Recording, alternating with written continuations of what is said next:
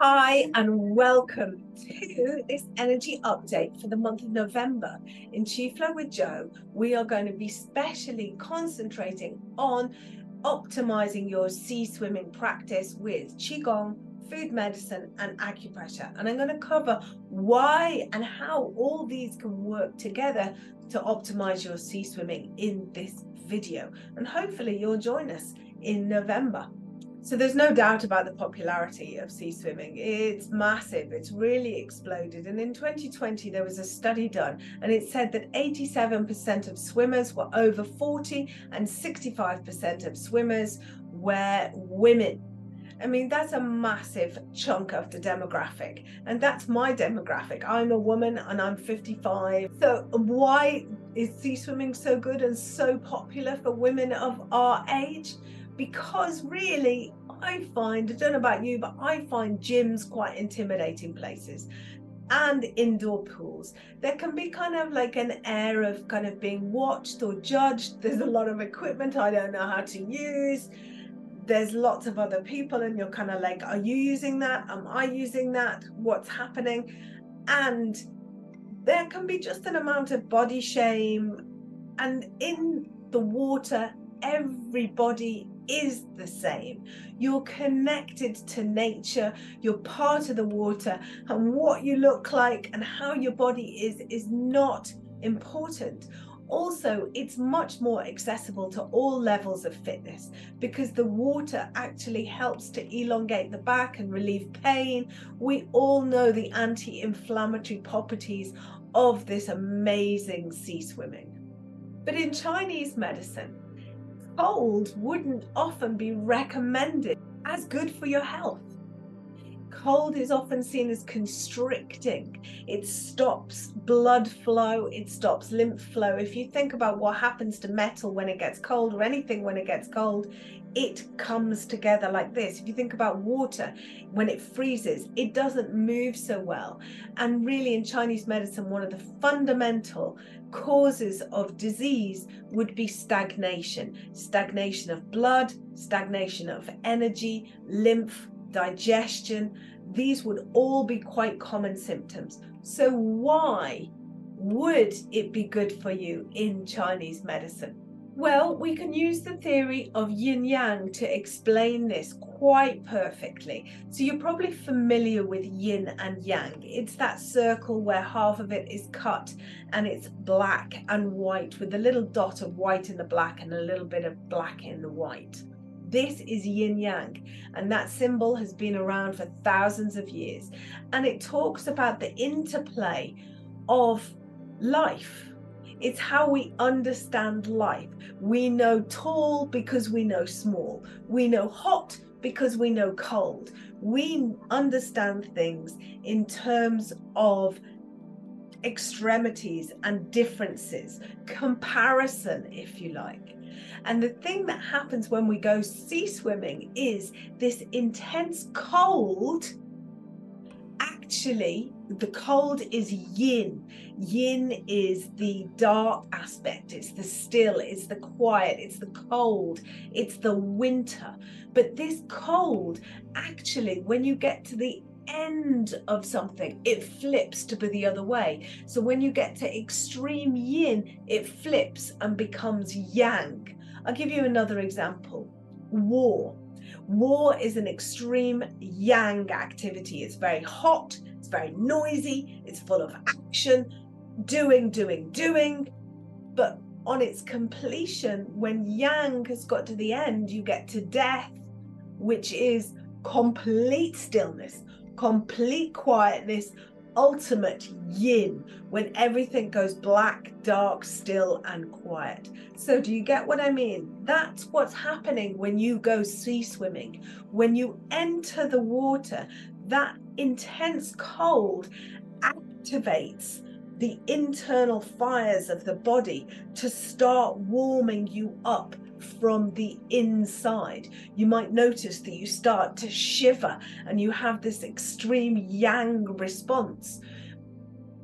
And you need to take care of that yang response, because what you want is you want to get out of the water looking a lovely glowing pink, that the cold water has stimulated your blood circulation to make your skin look pink. So don't get out of the water when your fingers and toes have stopped moving, when they've already gone white, because then you have then flipped back into the yin. You need to stay in the yang response. What can also help this yang response, because when we get out of the water, we're kind of shivering and we're cold. So we can really help the yang response of the body by eating and drinking yang food. So food in Chinese medicine, not only is it linked to an organ system, a time of year, a color, lots of other things, but it also has a thermal nature, which means it's either warming or it's cooling. So you want to be taken, when you come out of the water, have a flask of tea ready that's full of warming drinks. So I don't want you to be having cucumber, lettuce, mint. No. These are not warming foods. And the other thing not to take is bananas. Bananas are a subtropical fruit, and in Chinese medicine they have a cooling property to them, sticky and cooling, so they can cause constipation, they can cause stagnation, and they cool the body. So don't be having your bananas. Instead, I want you to take warming foods that really keep those digestive fires going from the inside. Foods like ginger, cacao, clove, cinnamon, cardamom, cumin, coriander, all of these. Can you feel how warming they are? Traditionally, we take them in kind of like Christmas. You can often smell cloves and cinnamon. These are kind of Christmassy winter drinks. And I have made a download sheet with 3 teas on that you can make to have in your flask when you go swimming, completely free to download, and it's got all those wonderful ingredients to keep you warm on the inside. But even before you have your cup of tea, even before that, as soon as you get out, the first thing I want you to do is dry your feet. Your feet are got some really important points on them, some very important points. I mean, they've got liver 3, spleen 4, spleen 6, all about the blood movement of the body. But the points I'm going to look at today with you are kidney 1 and kidney 3. Now, the kidney system, when I talk about kidneys in Chinese medicine, I don't just mean the organs. I mean the whole energetic system. And in Chinese medicine, this comes with an emotion. The emotion for the kidneys is fear, is terror, is that kind of fight or flight response. The color for kidneys will be blue-black. So quite often, adrenal fatigue, you'll see blue-black circles under the eyes. The time of year for kidney is the winter. It's that ultimate yin. It's very, very quiet, because kidney energetic system is responsible for the core of the body. Really, our reproductive system, our hormonal system, our bones, our skeleton, our brain, our bone marrow can sometimes be seen a similar equivalent. It's not the same, but similar is our DNA, the way in which we reproduce our cells. Every day, skin cells die and have to be remade. Every day, hair cells are being made. At a slower level, bone cells are also being made. Every 7 years, our whole body has regenerated itself. And if we keep our kidneys strong, that regeneration energy is also strong. But what can really weaken the kidneys is cold. So you have to make sure you keep your physical kidneys warm and kidney 1 and kidney 3 on the soles of your foot. So, or feet, you've got 2 feet. So let me show you where the points are.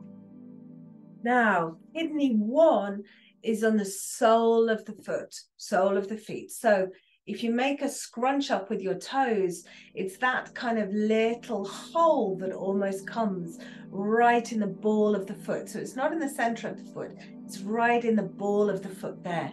And you can activate kidney 1 by scrunching the toes up. Scrunch the toes up.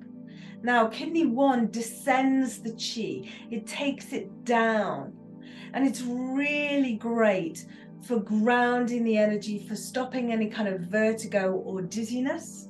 Let's do the other side, kidney 1. Scrunching that up. So keeping kidney 1 and kidney 3. Let's have a look at kidney 3. Kidney 3 is behind the ankle bone, in between the ankle bone and the Achilles tendon.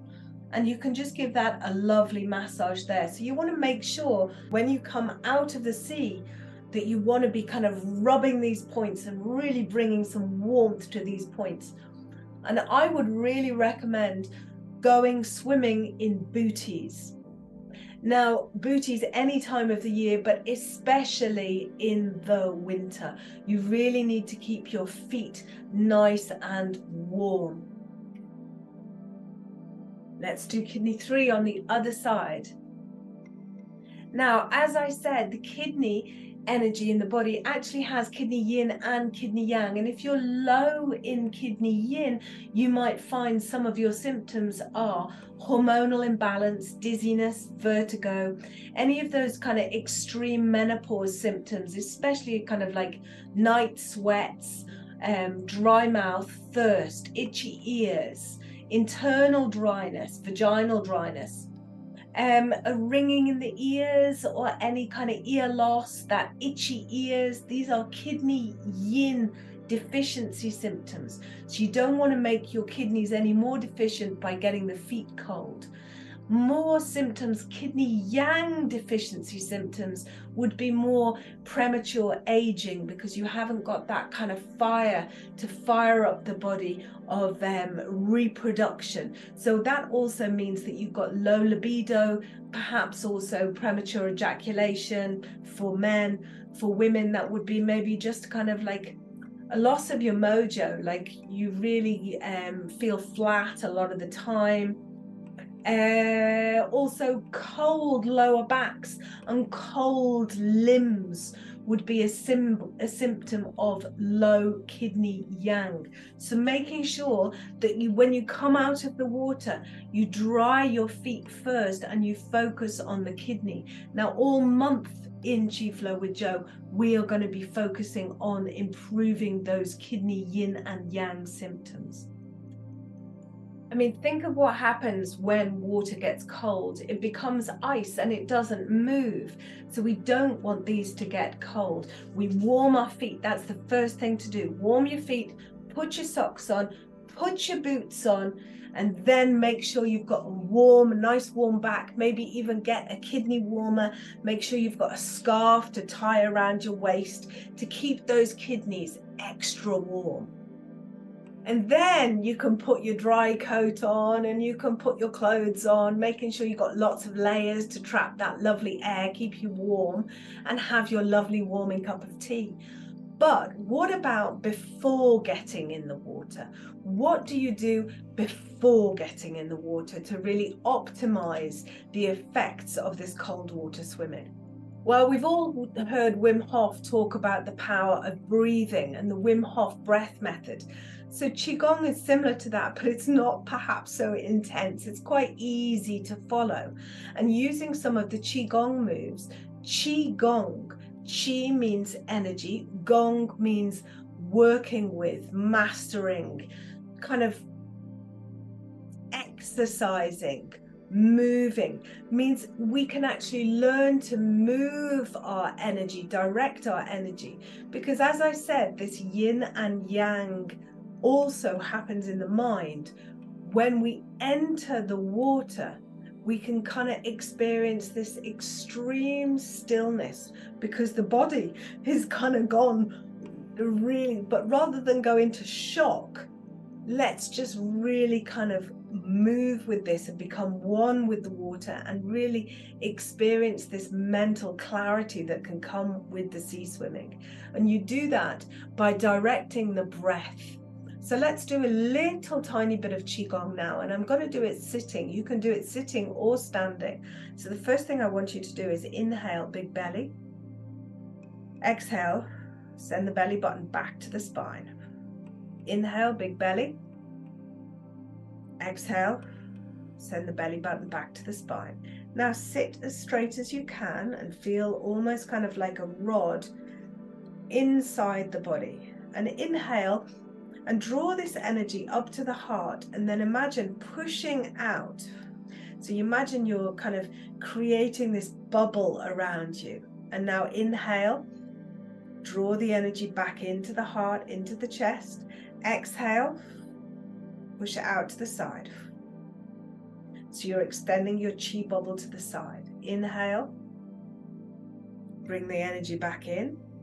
Exhale, take it down to the lower belly. So you see, it's quite easy to do. It's quite easy to follow, not so hectic or intense as other breathing techniques can be. Inhale, feel the energy come up to the heart. Exhale, inhale, exhale. Feel as if you're getting a chi bubble all the way around you. Exhale. Keep doing this. Exhale. Inhale. Feel the energy coming back into the body. Exhale. Feel as if you've got a chi bubble all the way around you. Inhale, draw it in and bring it down. So we focus the breath and we focus the mind on the breath, so that instead of the body going into a stress response of fight or flight, we remain calm and the body doesn't go into a sense of trauma and a sense of shock. And in this way, we really release the endorphins and that good feeling, because we're connected with nature. We're gathering in all the energy around us and taking it down to our lower belly, our lower dantian. Inhale up to the chest. Exhale. Inhale. So by using these breathing techniques, you can actually stay in the water for longer. Inhale back into the center of the chest. Exhale down. So really feel the body warming up now from the inside. Inhale up to the chest. Exhale. Feel that chi bubble. Feel it coming right to the center of the palms. Draw the energy back into the chest. Exhale out to the side. Feel that energy coming right down to the fingers. Inhale, exhale. And just see whether your mind is now feeling much calmer. So with this yang activity and this repetitive movement, we begin to still the mind. And stilling the mind means that we don't go into the trauma, we don't go into the shock, and yet we release these endorphins and these feel-good hormones, which is why we love swimming. It's why we love outdoor swimming. And remember, the other part of outdoor swimming that we love is the camaraderie. And don't forget, in Chi Flow with Joe, there's over 380 of us live. Now, we're not all live every morning, but there's at least 90 of us live every morning practicing Chi Flow together. Pretty much it's all women. I think we have about 5 men, but we are there live every morning. And if you're a sea swimmer, you know the benefits of that camaraderie, of starting the day every day in a positive direction, setting your boat in the direction you want to go, which is healthy mind, healthy spirit, healthy body. I hope that's given you some insight as to how sea swimming fits with Chinese medicine. And remember, there's the Ask Me Anything. So if you've got any other questions and you'd like to know something specific, then ask me anything in the Ask Me Anything Chi Flow podcast. May you be happy and may you be well. May I be happy, may I be well, and may all beings everywhere be happy, safe, and well. Cold water swimming does not suit everybody. If you're not sure, if you've already been diagnosed with a heart condition, high blood pressure, epilepsy, or a stroke, any of those conditions, or you're just not sure, please do consult your doctor before going sea swimming. Otherwise, have a Chi Flow day, and I hope to see you in the Chi Flow.